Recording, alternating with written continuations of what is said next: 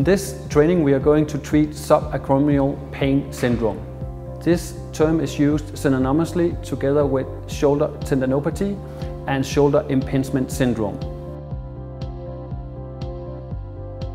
Subacromial pain syndrome is defined as the mechanical compression underneath the coracoacromial arch during active elevation of the arm. Here we have an anterior view of the shoulder. I'm just going to remove the deltoid.